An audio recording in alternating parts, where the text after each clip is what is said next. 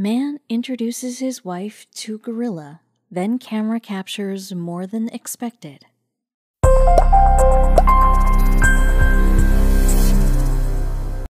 When Victoria finally married the love of her life, she was fully aware of what she was getting into. When the couple tied the knot, Victoria knew that she wasn't only marrying Damien, but also his animals. Damien Aspinall, the owner of 2 zoos, was no stranger to exotic animals and the dangers that came with them. It wasn't long before he persuaded his new wife to travel to Gabon to meet the 2 gorillas that he had raised and released back into the wild more than a decade before. The journey into the mountains was a long and difficult one, but when they finally found the elusive beasts, things definitely didn't go as planned. Nothing could have prepared them for how they reacted to Victoria. Damien Aspinall had a rather unusual upbringing.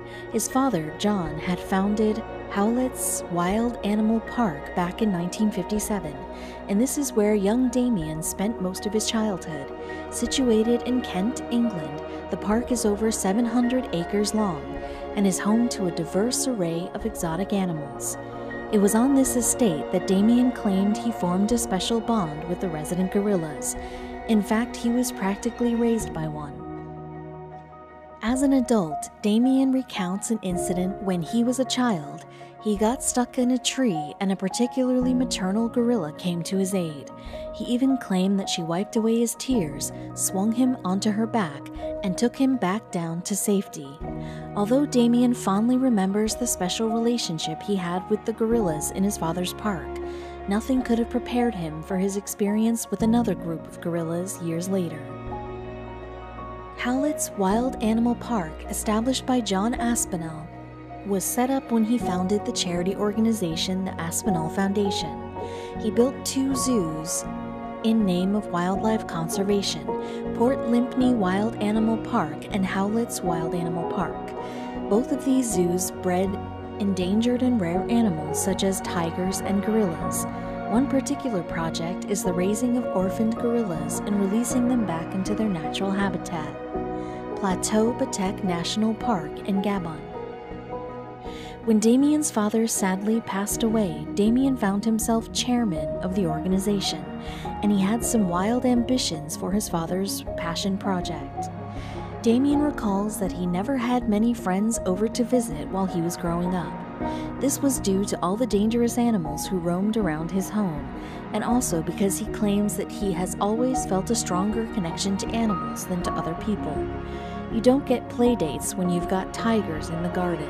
The odd mate came, otherwise it was just me and the animals, Damien explains in an interview. Despite his lack of friends, Damien says that he was perfectly content. We've got Super 8 films from the 60s of me as a 7-year-old playing with tigers and bison around a tree or tearing around the lawns with a gang of wolves, Damien recounts fondly. As an adult, he is now a millionaire. But money hasn't always come so easily for Damien, especially since his father, John Aspinall, had refused to help him financially. Damien Aspinall worked hard to make his fortune in the world of real estate, but unfortunately, when his father passed away, there was no money left to keep the parks he had loved so dearly afloat.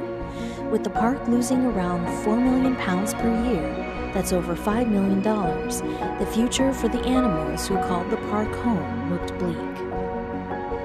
I can see why the other family members didn't want to be involved. My brother and sister had no interest in animals, but I was compelled to do it, he explained. But there were more troubles up ahead. It was August 2016 that Damien married Victoria Fisher. She was born and raised in Tuscany, Italy, but loving Damien came with a catch, as she quickly found out. At that time, Damien had moved into Howlett's Wild Animal Park permanently. And in his care was an entire wolf pack. Kago, the alpha male wolf, even slept in his bed. But how did these lovebirds from worlds apart meet? Victoria had met Damien at a dinner party where he wooed her with wild tales of growing up in the park. He was immediately smitten and asked her out on a date, but she could hardly believe all his wild stories. At the lunch date, he had all these stories about howlets, so I googled him afterwards and couldn't believe it all existed, she recounted, laughing. I wouldn't naturally go for that sort of setup. I don't think anyone would have put us together on paper. Damien would say the same thing. Neither of us was looking for the other, Victoria explained. Then Damien decided to introduce her to his gorillas. Damien knew that it was time to find his old friends, Djalta and Ima, the two male gorillas that he had raised and released back into the wild over a decade ago. For all these years, he had often wondered about what had become of the pair that he had thought of and raised as his own children. Although this wasn't the first expedition Damien had led, it would be his new wife's first time visiting the forests of Gabon, and her first time meeting gorillas in the wild. Nobody could have predicted what would happen. Damien was all too aware that fully grown gorillas, especially male gorillas, can be extremely dangerous. Their strength and unpredictability made them legendary among the Gabon locals. Although he couldn't wait to see his old friends, Djalta and Ima, again, he just couldn't know how they would react. He hoped that they would remember him, but more importantly, he wondered what they would do when they met his new wife. But first things first, he needed to locate them. Putting their fears aside, Victoria and Damien decided to embark upon the journey of a lifetime.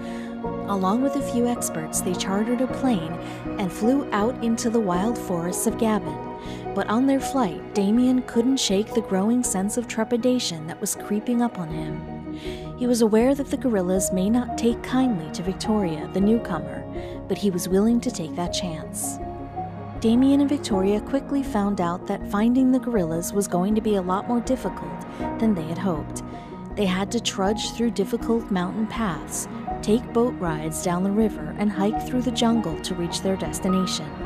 Although both Djalta and Ima had GPS locators attached to them, the GPS did not provide their exact location, only an approximation. They could be anywhere in the dense jungle. Then the team decided to take a more creative approach. As the GPS devices couldn't provide an exact location of the gorillas, the team decided that the best way to pinpoint them would be to use state-of-the-art technology. They released drones with high-definition cameras strapped to them, which were paired with Damien's smartphone. As the drones flew up the path and reached a clearing, the team had finally found what they were looking for. The gorillas emerged from the undergrowth, startled and confused by the unfamiliar drones buzzing overhead. They cautiously walked directly underneath them to try to ascertain whether the strange devices were a threat or not. Luckily for Damien, he immediately recognized Djalta and Ima near the riverbank. It was now or never.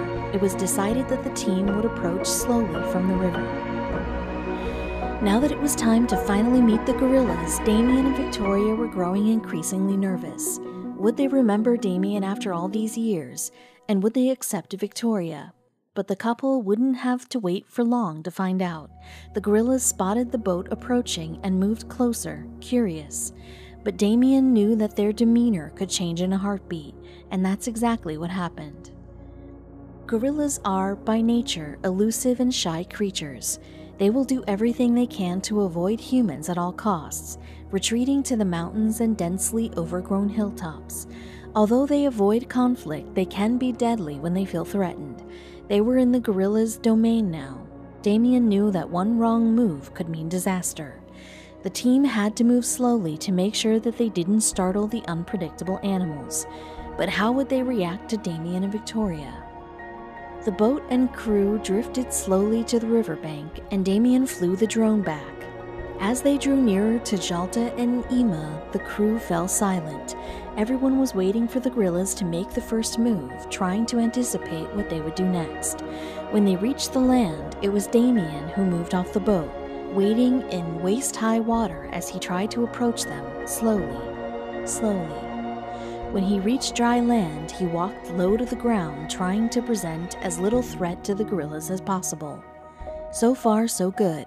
Then Djalta and Ima began to make noises, low grunts at first, then gurgles and growls. Damien knew what these noises meant. They recognized him. After making sure that the gorillas were comfortable with his presence, it was Victoria's turn. Victoria, being careful not to make a splash, lowered herself into the water and began to wade toward her husband.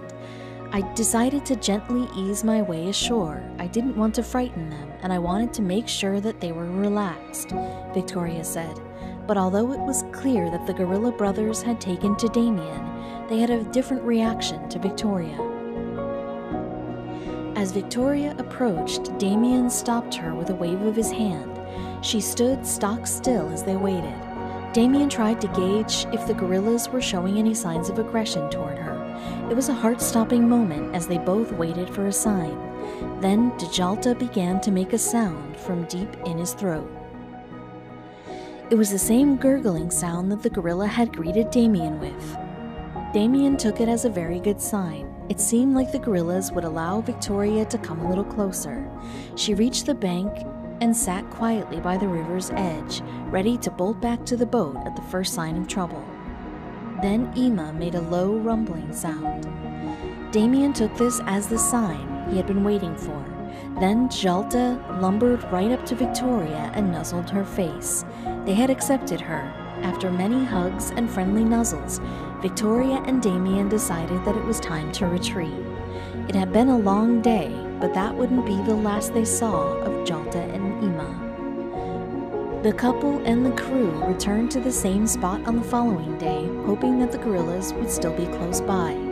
Luckily, they were right where they had left them, and this time Ima approached Victoria boldly. He rushed over to her, gurgling happily and embracing her. It seemed that Ima had taken a liking to Victoria. Then he did something unprecedented.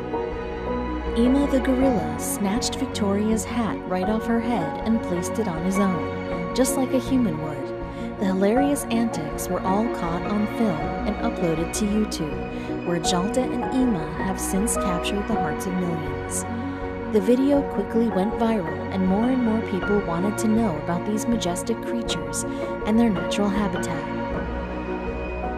Gorillas live exclusively in tropical rainforests in Africa. They are divided into two categories, eastern and western gorillas. These two species were likely separated from one another during the Ice Age and have developed their own distinct characteristics.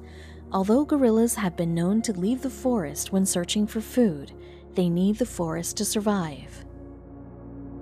The gorilla population has been on a steep decline within the last 25 years. The western lowland gorilla's numbers dropped by a staggering 60% and continues to drop at an alarming rate.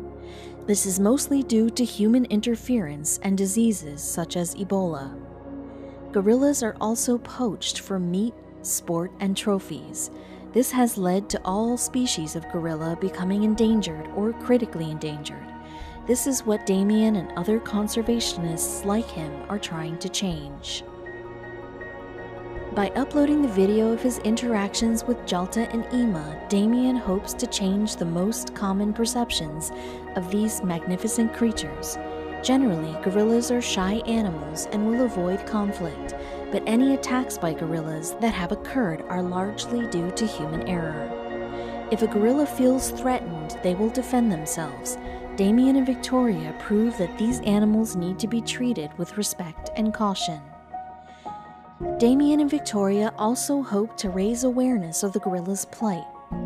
Damien's rehabilitation project for gorillas and other endangered animals, as well as maintaining the two zoos, costs him around £10 million a year, approximately $12.8 million. But what does Victoria have to say about her experience with the gorillas in their natural habitat? It was the most beautiful and humbling experience, and one which I will never forget. Somehow, because we were there on Ima's territory, once I had gotten over my initial fears, it seemed only natural to curl up in his lap, she said. I hope that watching these gorillas happy and free will inspire those who believe, as we do, that the place for wildlife is in the wild rather than in captivity.